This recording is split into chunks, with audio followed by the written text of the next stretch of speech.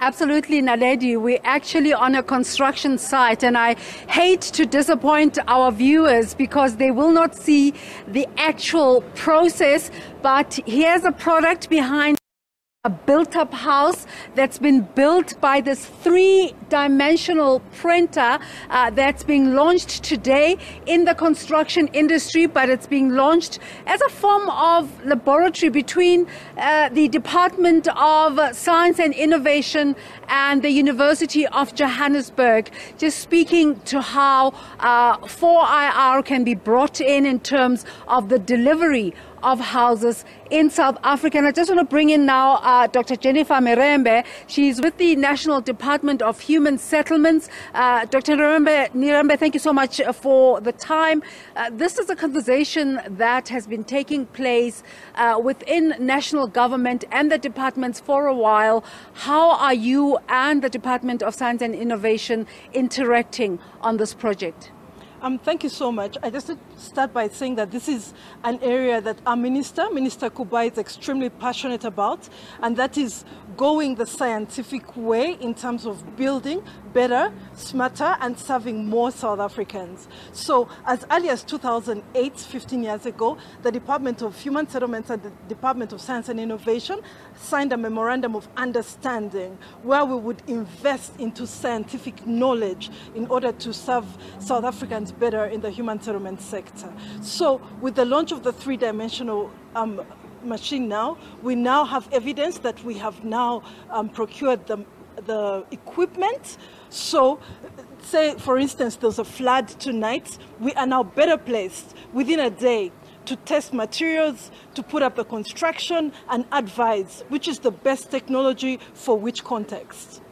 So as we speak, there is a need in parts of South Africa, like the Eastern Cape and KwaZulu-Natal, for immediate reconstruction.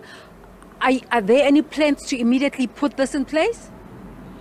What we are saying is that now we have the equipment in place to test the materials better. For instance, you've rightly said in KwaZulu-Natal and Eastern Cape. So what we are saying is that now we have a laboratory equipment in place. We have the institutional arrangement in place with the University of Johannesburg and the Department of Science and Innovation. So today, as we speak, as a department, we are better placed, and therefore our minister can serve South Africans better. We're on a construction site now that just as a display of what the capabilities of this machine are. But the people who are operating the machine are your PhD students, your honors students, your master's students. At what point do we start to just take it to scale so that people in the construction industry are able to operate? Thank you so much. It's a technology issue. Right now, we see that we can connect to any part of the world using any technology. Therefore, because an equipment is based at the University of Johannesburg, does not limit its ability to be shared with anyone in any part of South Africa. So by being based in the University of Johannesburg, we are confident that we can link to any other university and any other community that needs any tests to be carried out quicker. We simply need to either satellite link or link within any other technology back to this laboratory, test the material, and therefore more accurately serve South Africans in any situation. There's a huge demand. A lot has been said about the backlogs at housing, going into the millions. How do you hope to replicate this in a way that you're able to start to deliver? It's not about replication. It's about the ability that now we have a laboratory in place. We can test materials for any specific context in South Africa, therefore serve the end user better. So a South African viewer watching now, especially the ones which human settlements is answerable to, wondering, how soon can I get my house? It's not about how soon you can get your house. It's about how better tested you can get a product. You imagine that suffices? Yes, Because now with a laboratory active at the University of Johannesburg with a partnership with Department of Science Innovation and the Department of Human Settlements, we are confident that we can say, let us test the type of concrete that was used within a particular context. Okay. Let us test the type of bricks that have been used in a particular context. Let us test the form of the building that has been constructed in any context. Therefore, we have upped our game in terms of accuracy. We've upped our game in terms of ability to explore different forms, different materials, and different end users. Of course, this is a science and innovation and UJ project, but there's an overlap with human settlements. Yes. What is your actual involvement in the project?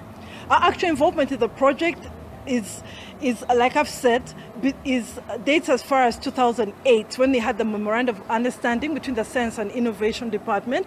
Therefore, we formed a tripartite agreement, whereby it's the Department of Human Settlements that builds, the Department of Science and Innovation that invests in science and innovation, and then the academia, the University of Johannesburg. So you'll see that now with academia coming up with the latest findings within the academic world, the Department of Science and Innovation coming up with the latest findings on how government can invest in science and innovation, and the Department of Human Settlements that invests on ground building construction. You can see that now we're stronger and better and serving in a more smarter way in any context, no matter what will happen in the community. Of course, today we're speaking about a launch. Our viewers are probably wondering about a time when we'll start to see suburbs, areas where we're saying the houses built in that area are your 3D production houses. What are the plans in this regard at Human Settlements? At this point, we have launched the 3D technology. We have the lab in place. Therefore, now the next step is then to develop the implementation plan, as in where and when. But at the moment, we can confidently say the laboratory is in place. No matter what South Africans find themselves in, whether it's a flood, whether it's a fire, we can test the house within 24 hours.